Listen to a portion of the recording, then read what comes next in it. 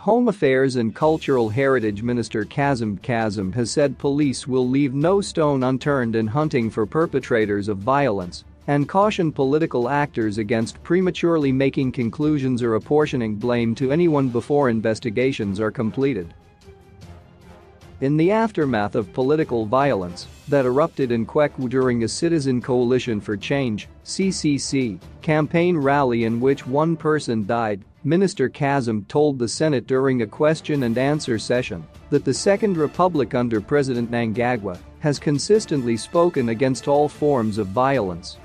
MDCT leader of the opposition in the Senate, Mr. Douglas Munzora, had asked what the government was doing to forestall political violence in the country, particularly incidents that occurred in Gakwa, KWEKWE, and Chitungwiza in recent days.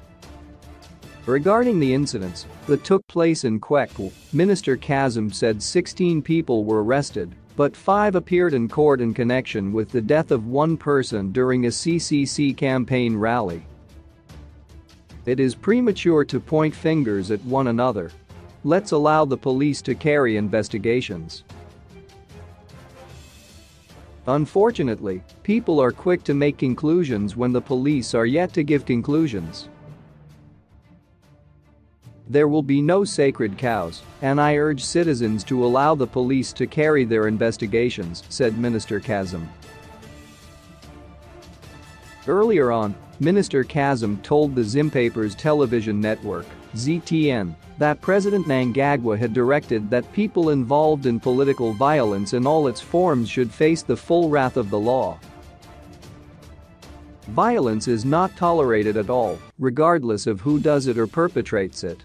We are saying no to violence. President Mnangagwa is on record saying no to violence and he means it. He has directed us to ensure that anyone involved in political violence should be accounted for. No one is above the law, he said. Minister Kazembe said the Second Republic has made numerous strides in curbing violence, and anyone found to work against that will be accounted for. We are saying no to political violence. We have come a long way and believe that we do have some good levels of democracy in this country where people are free to express themselves.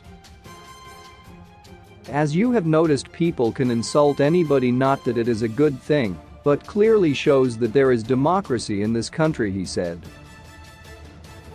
Minister Kazembe said opposition parties have been holding their rallies unhindered. We are simply saying no to violence, and the president is on record. At every gathering he is saying no to violence, which means there is no one above the law. We are appealing to our people out there to say let us campaign freely, peacefully, without any violence. We are one country.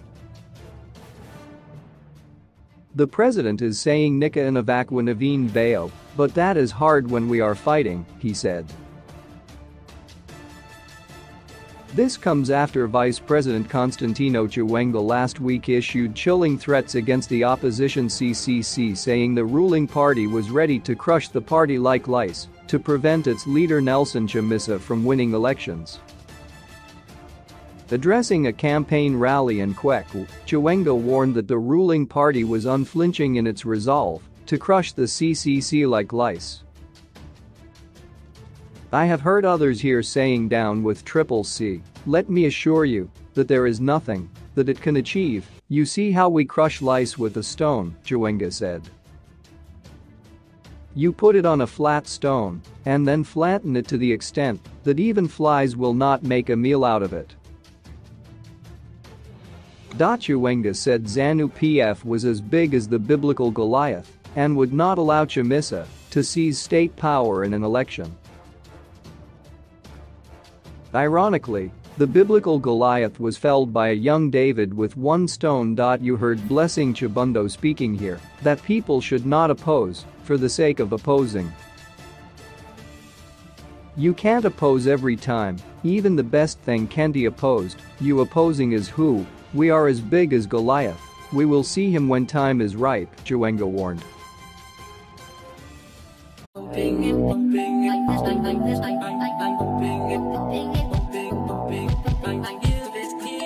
Give it,